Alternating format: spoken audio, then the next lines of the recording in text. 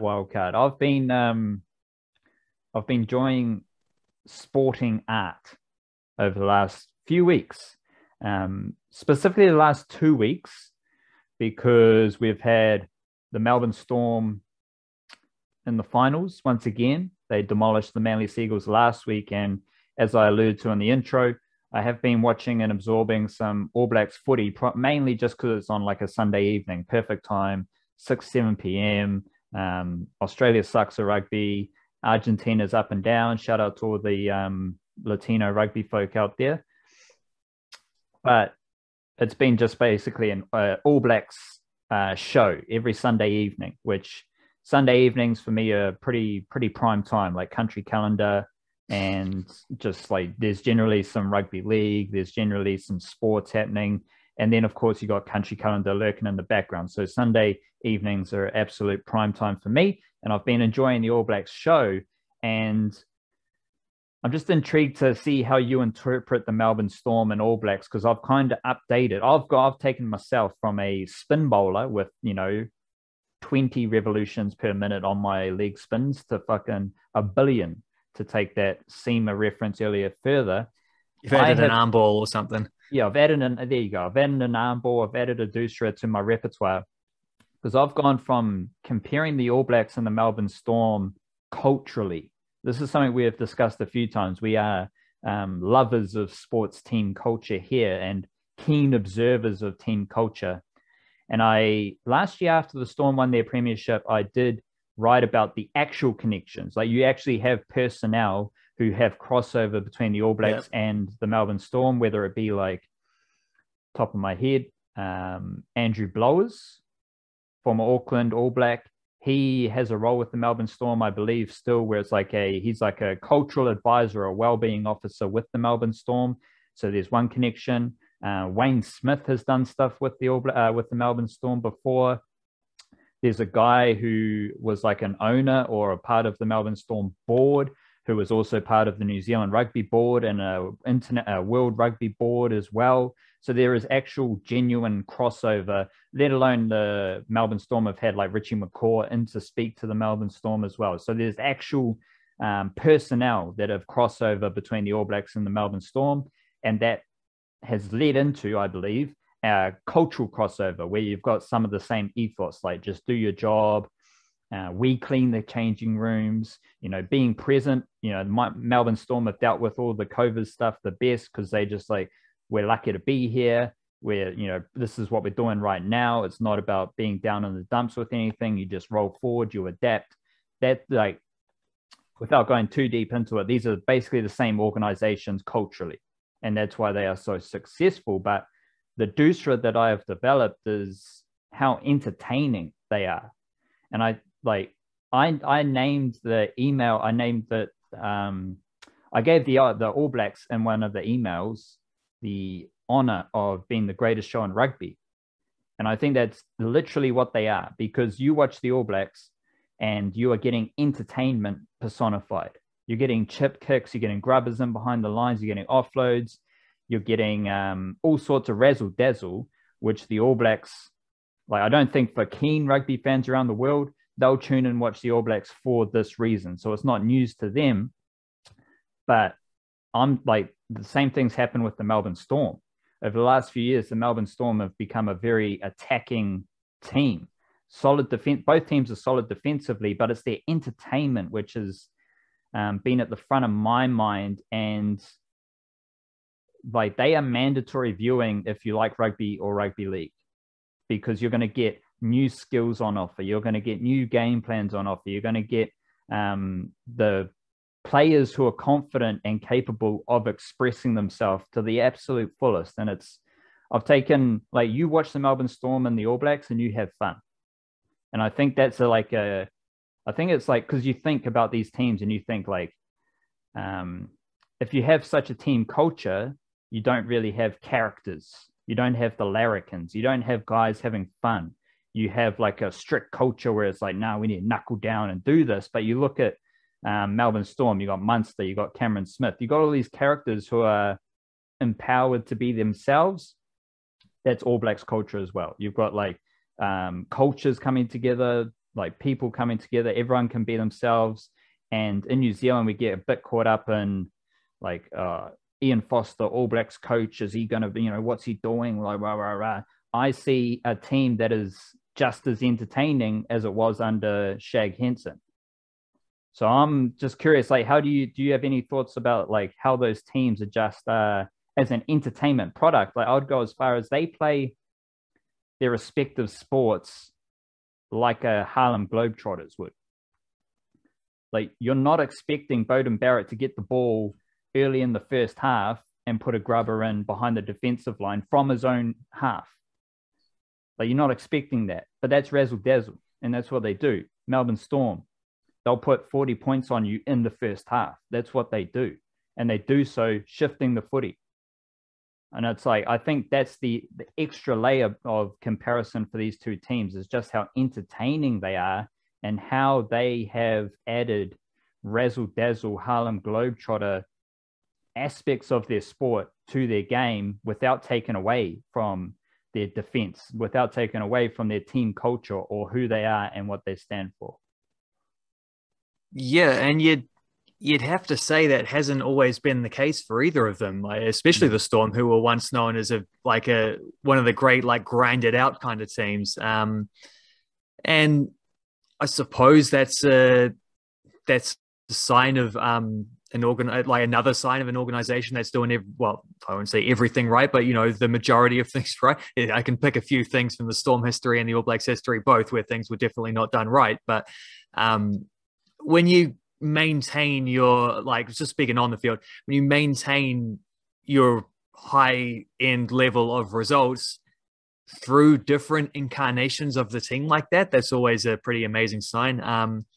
Like, the All Blacks continue winning as they have rolled through, like, post Richie McCaw, Dan Carter, Conrad Smith days kind of thing. Like, and the Storm have continued winning after Slater, Cronk, and Smith have all retired and moved on, and styles have changed and they've adapted and stayed ahead of things. I have felt at times, particularly late in the Hansen days, I think maybe there's some of that stuff was innovation for the sake of innovation, like the Mo'unga Barrett dual playmaker thing never really clicked, and it kind of did feel like their last World Cup, like they were leaving themselves a bit undercooked or maybe a bit over, I don't know, don't want to use the word arrogant that normally gets thrown at them by Northern Hemisphere commentators, but maybe like a little complacent in some ways. And that has been, like, there are fair criticisms about Ian Foster, it seems.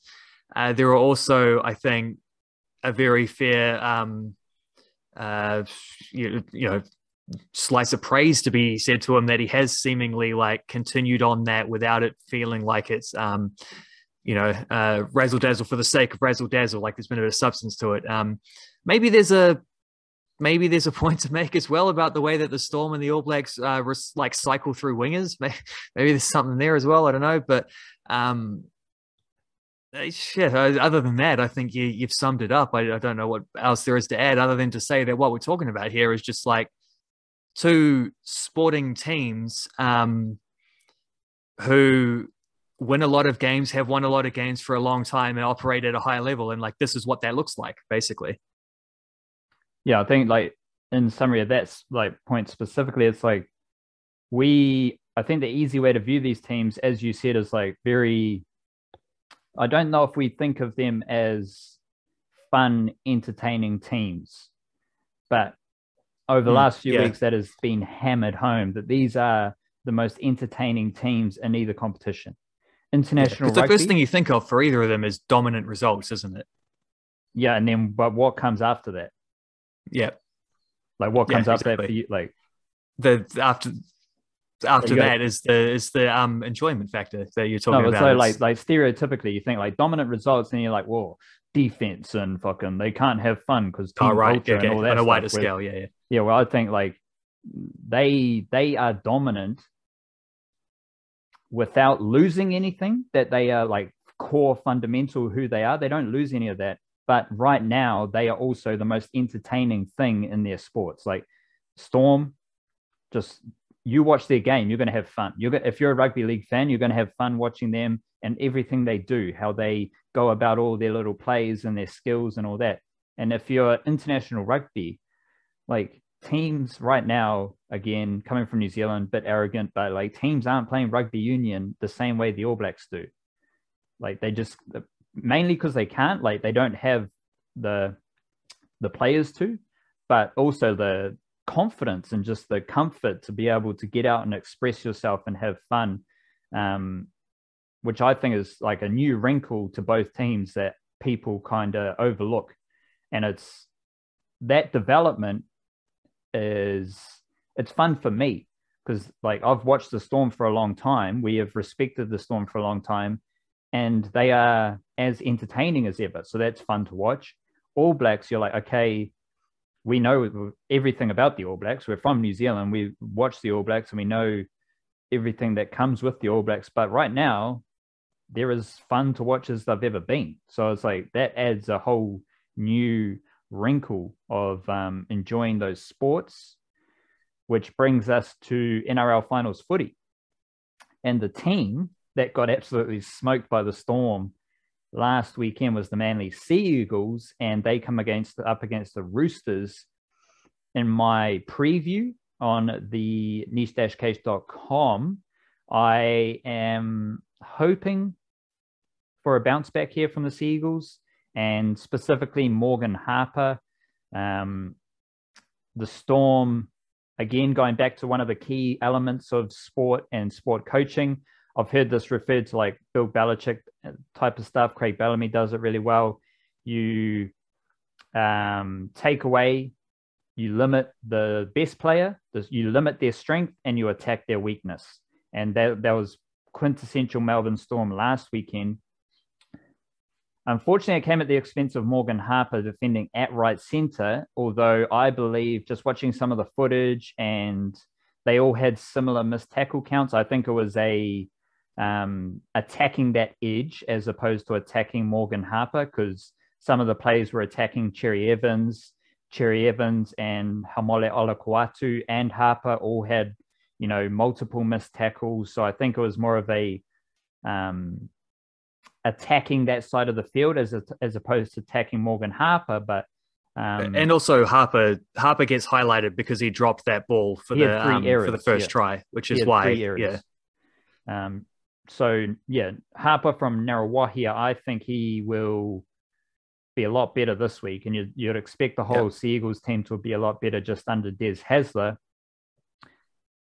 Are you along the same line? Like Harper wasn't really, like, he did have 3 errors, so that's a below par performance from Harper. He was down on his usual antics, but in predicting the whole Sea Eagles bounce back, I think you're going to see Harper get back to his regular mahi at right centre. And I think you're just going to see like all the numbers, all the stats, all the performance from the Sea Eagles would be better. You'll get more Kieran Foran involvements. Josh Alawai and Marty Tapau will be a lot more impactful through the middle. And the reason, Wildcard, as I chuck it over to you, that I'm sticking with the Sea Eagles and talking a lot about the Sea Eagles, is I think they'll win, but also the Roosters' Kiwi-NRL numbers are dwindling week by week. Joey Manu was ruled out a few weeks ago with the Latrell Mitchell stuff. Siosiwa Tokiaho, Otara Scorpions Jr., he is out injured and he won't play in this game. So now we've just got Waidea Hargraves. We've got Isaac Liu, who has played every game this season, and Satili Tupanuia as well. So Roosters' numbers are decreasing. All their players are in the forwards. Manly Sea Eagles just have a bit more Kiwi-NRL funk, and I think will be the more interesting Kiwi-NRL team. Yeah, the Roosters have just had injuries and stuff across the board all season. They've just had a rotten year in that case, and that's got to catch up with you eventually. I tend to agree. I think the Sea Eagles will be a team that bounce back. I think the scope for them to bounce back does involve a lot of Morgan Harper being a lot better. And like, he wasn't, clearly it was a bad game, but the idea that he was like the liability or the weak link sort of thing, I think that is exacerbated just by like, because that the drop pass that I mentioned, that was as much a bad Cherry Evans pass as it was. Like, he still should have caught it, but it wasn't exactly in the bread basket sort of thing. Like, it's an error on both ends, but it goes down to the person who drops it. And then when the Storm pick the ball up, scoot away and score, I think it was the first try. And then that leads to like a pretty healthy victory. The narrative is set very early on that the right edge has been targeted and that Harper is the weak link because he made that error sort of thing. And he went on to make more errors. He missed a couple tackles, and it wasn't a good performance by him. But I think also like the fact whenever it becomes about like the narrative is this, I think that's always worth taking a step back from and seeing like, well, why? And is it because of something like a tangible weakness that can't be improved, or is it just one of those things? Sort of, and I suspect that was maybe one of those things. And at the very least, like the Roosters in their current shape will not be able to do what the Storm do. It's going to be a different. Even if all that is true, like he's still going to be in with an easier task against the Roosters than he was against the Storm. And like it was the Roosters who.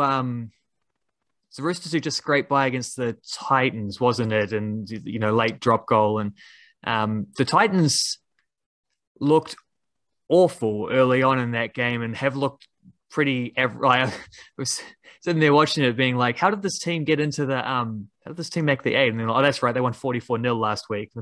Beat the Warriors, knocked them out. But I mean, that was a Warriors team that had given up, and you knew they gave up because they very clearly expressed that they had given up a couple of their players during the second half there. Like, the fact that the Roosters were as unconvincing as they were and needed like Sam Walker to come off the bench and pop another droppy for them, that also suggests, and the fact that they dropped a fifth in the first place as well was already signs of this. Like the injuries are catching up, and it's very, very, very, very difficult even for the best teams to be able to sustain changes to your preferred 17 every week, pretty much. I tend to agree. I think the Sea Eagles have a lot of scope for improvement, and I think we'll see that. And I suspect that the gap between them and the Storm maybe isn't quite as big as it appeared in this game, and that I do hope they meet again, because if they do meet again, it'll be in the grand final because of the way the draw works. But if they do get another opportunity to see the ways in which those matchups that were targeted by the Storm, how that goes at the second attempt, like when you sort of know now how they want to get at you. But we might see that, we might not. They'd have to get through like, is it like who's on the other side of the draw? Penrith and South Sydney, I think. We'll see how that goes, but yeah. It could happen. I do think this. I would be tipping the Seagulls for this game. The other thing with the Morgan Harper Manly right edge is that they're coming up against Adam Kieran and Drew Hutchison. Yeah. So that is very different. Like, shout out to Angus Crichton. Angus Crichton's like fantastic edge forward, but Adam Kieran is not Justin Olam. Definitely not Justin Olam. And Drew Hutchison is not Cameron Munster. Kieran missed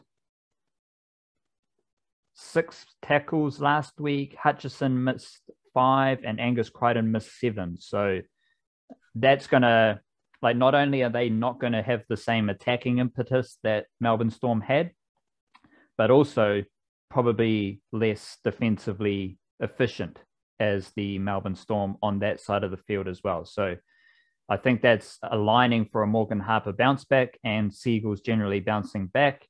Also, just keep a low-key eye on Kieran Foran, just how he performs in a big game, balancing the workload, because Foran's going to be on the left edge, Cherry Evans on the right edge. If Foran's just as involved as Cherry Evans, that means the Manly left edge is just as involved as the Manly right edge. And when you think about Schuster, Trbojevic, brothers, both of them, and all the weapons Manly have, a balanced attack is going to be pretty dangerous for them. Panthers versus Eels is pretty simple for me here, wildcard. Fascinating nonetheless. I do have some intrigue around Dylan Brown. I've referred to him as backseat Brown for the Eels, just with what he's doing at the Eels. Once again, Kiwi-NRL perspective is about just letting Dylan Brown do his role. Dylan Brown, the thing I noticed from that game is that Dylan Brown doesn't have a lot of try assists because he's the one passing to Clint Gutherson.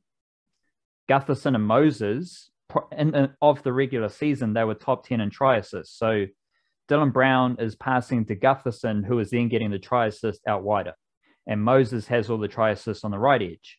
So Dylan Brown just kind of does a more basic role within the Eels system. And I think that's fine. Like, I do, like, his run meters and kick meters were below average against the Knights. So there's room for improvement for that. But with Backseat Brown, we're just looking for him to do his job in the Eels system. We're not looking for razzle dazzle because that's not the Eels system. The Eels system is you get the ball to Gutherson or Moses. That's all he's got to do, and run the footy every so often to make sure that he engages defenders to open up that space for Gutherson. So with Dylan Brown, look for how influential Clint Gutherson is, because I have the feeling if Gutherson is wreaking havoc down that left edge, a lot of that is coming from Brown. But the key thing here, Wildcard, did you watch that Eels versus Knights game? Not all of it. It was the one game where I only caught it in splotches. It was brutal. Like, just some of the stuff that Eels forward pack does is absolutely ridiculous. Like, there was a set there where Regan Campbell-Gillard was just putting big shot on, like consecutively. And when you think, like, again, Kiwi-NRL perspective, everyone talks about Campbell-Gillard, Junior Paulo, Nathan Brown. Isaiah Papali'i was statistically the best Eels forward, and Marata Niukore did a great job at right edge as well. So you've got that Eels forward pack that literally loves the brutality. They love the physical contact. They love, and I think that was a great matchup against the Knights, because the Knights is all about their forward pack, less creativity in their back line. And I think the Eels were just like, we are going to hammer your forward pack and make this a nightmare for you. They come up against James Fisher-Harris, who has had 3 below par performances in a row. And unless James Fisher-Harris steps up to that challenge, he is out of form at the moment. So it could go either way, bounce back or keep it along this track. Unless he comes out with another monstrous performance against the Eels, I'm thinking the Eels could get a win here. But the battle between James Fisher-Harris and the whole Eels forward pack is going to be fascinating. Yes, of course, it's an entire Panthers forward pack, but Fisher-Harris specifically has had 3 games below his high standards, and he's the one who needs to step up because he is the leader of that forward pack. Yeah, I felt like the Panthers got Wayne Bennetted last week, didn't they? Where they just similar areas to what we're talking about with the Seagulls against the Storm. It was the same thing of like just like limit what they do well, target the weaknesses. Even still, I felt like that was a game where just watching it, like I wasn't entirely like it was incredible effort from the bunnies there, but I still kind of felt like Penrith left that one out there on the table. There were a few like half breaks where they didn't capitalize or whatever. They looked for long stretches. It felt like they could cut through the Rabbitohs. They just never quite did. So I'm not sort of buying the old. I don't know. I can see the reasons why what you're saying are like the Eels get them in a similar kind of grind. They're a team who could do like the same thing that the Rabbitohs just did to Penrith. I don't know. I don't really think Penrith have that in them 2 weeks in a row, but we shall see, because it would be a bit of a blowover if they did, and it would probably require a 4th subpar James Fisher-Harris game in a row for that to happen, and in which case that's not the kind of energy you want to take into the off season, generally speaking. So it could be a pretty. I mean, I think both of these games are pretty fascinating, and I thought like the first week, all 4 games, were excellent, like entertainment value. Even the Storm blowing out the Seagulls was, you know, fascinating in its own way, because I was kind of expecting that to be one of the closer ones of the round, and it wasn't. And then the game where I thought was going to be a blowout, the Roosters and Titans, ended up being one of the most entertaining and also hilarious games that I've watched of NRL in a long time, because they were just, the Roosters gifted them some tries, including like there was that one where I can't remember who it was, but someone like had the ball running off from basically their own goalpost, lost it, and it just like landed in the lap of a Titans player 2 meters in front of them, and walked over and scored. And I laughed out loud, like I cracked up at that. It was just the weirdest thing I've ever seen. And then that almost cost them their finals chances. So it's not really the kind of time where you want those kind of things to be creeping in, but like really, really entertaining games throughout, which is good to see, because it was one of those, like, it was a strange season where you had a lot of blowouts. Every time a top sort of 8 team would come up against the bottom 8 team, there'd be 40 points in it. And it led to a lot of talk about the rule changes and the way that it kind of like favors the team in momentum, so that what used to be like 12-point wins are becoming 24, 30-point wins. And is the league becoming like, is it no longer competitive enough and all this? But then you actually see, you get to finals, you get to the time where everything matters and everything like clamps down. And, even the 8th place team only just lost by a drop goal at the very end. You know, even the matchups that didn't feel like it would be the case on paper were really entertaining. And I think this week is like the second week of finals is poised to follow on in that same mold and in all the same kind of ways. So you're going double bounce back. You're going Seagulls bounce back and Panthers bounce back. Taking the top 4 teams to make the top 4, which would mean, what did I say? I already said Manly would come up against the Rabbitohs. So that would mean that Penrith/Parramatta will play the Storm in the what do they call them? Are we just going with semi-finals, or do they call them like preliminary finals or something, or whatever? We're going the semi-finals effectively. Yeah, the only thing that has me going a little bit more Eels is I don't like the Rabbitohs don't have that like just pure. I think the Eels have more pure aggression in going after their opponent, and that was on display against the Knights. And I think they might smell a bit of blood in the water with the Panthers. And I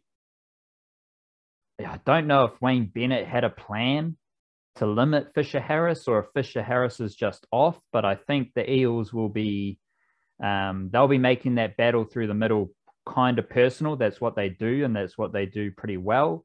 And I think if you're an Eels forward pack and you put a couple of big shots on against the Panthers, then you're testing the underbelly. Then you're testing, and then you're getting into what do you guys actually do when you're on the back foot? Because they win a lot of games on the front foot, and a lot of that is based upon Fisher Harris. So fascinating Kiwi-NRL battle there. And specifically Kiwi-NRL, we're looking at Fisher Harris versus Papali'i through the middle. And that's like Papali'i is in fantastic form this season. Niokore will get busy on the edge as well. No Makahisi Makatoa. He is on the bench, extended bench. Ryan Madison comes in. So keeping a close eye on that. Also, rugby league housekeeping here. The Warriors have their reserve grade team and under 21s team with Redcliffe Dolphins playing finals footy on Saturday. So I'll also be tuned in with that. I would say like the players named, but that changes literally just before kickoff. So you kind of got to, if you're not watching the game, you've got to check the team lists of who actually played rather than who was named. So we'll touch on that later. I'll put some information about that later on after the game, and we'll see what happens there.